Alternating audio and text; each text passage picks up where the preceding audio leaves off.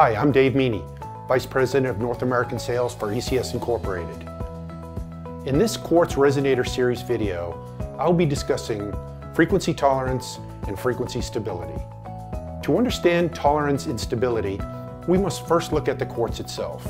Because the density and structure of quartz varies with temperature, you will see frequency deviations as the temperature changes. By cutting the quartz at different angles, you can optimize the quartz blank to perform better in a specific application.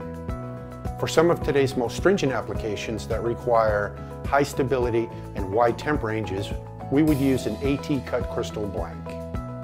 The frequency tolerance of a crystal is defined as the allowable deviation from the specified frequency when measured at 25 degrees Celsius or room temperature. The frequency stability is defined as the allowable deviation over the rated temperature range, typically minus 40 degrees to 85 degrees Celsius. Something to remember is that tolerance and stability are cumulative when managing your accuracy budget. They are typically expressed in parts per million or sometimes as a percentage of the frequency. For instance, a crystal may be specified as having a frequency tolerance of plus and minus 50 parts per million at 25 degrees Celsius and a frequency stability of plus or minus 50 parts per million over a specified operating temperature.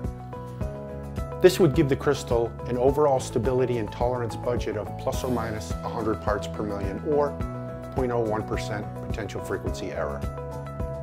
For help determining the right crystal for your application, please contact ECS Incorporated Tech Support or visit our website for helpful tools like our parametric search and our part number builder.